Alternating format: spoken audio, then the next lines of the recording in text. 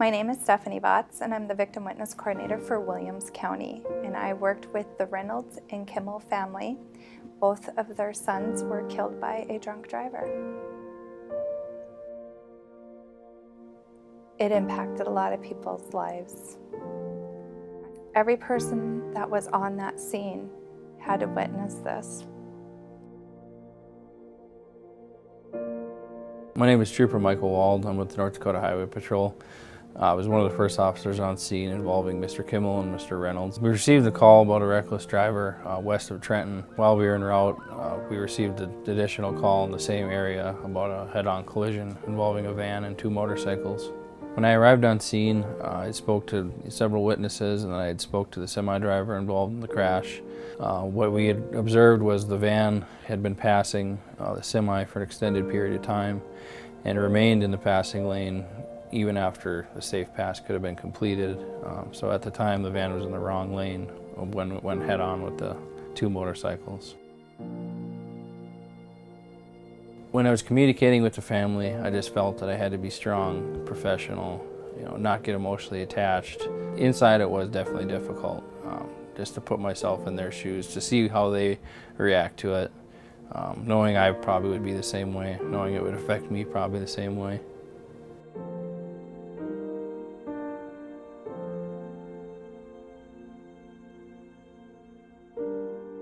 Serena and I were one of the first responders on scene.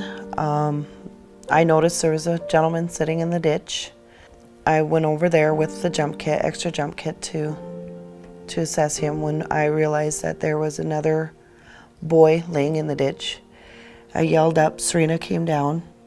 She'd asked about Eddie, because Eddie was already covered in a blanket. And so she did her assessment of Eddie, or checked on Eddie, and we agreed at the same time that he was gone. I looked over, I seen a couple of our other first responders that were there. They were with Blake. Blake was responding to them. He was still talking to us. We had used all of our trauma dressings that we had in the ambulance to help him. I tried to keep him calm as much as I could. The hardest thing I went through that night was knowing that there was going to be no survivor, and knowing that some parent was going to get that knock on the door.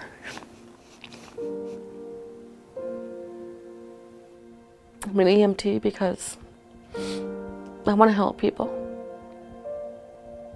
when they can't help themselves. Nobody should have to do what we had to do that night.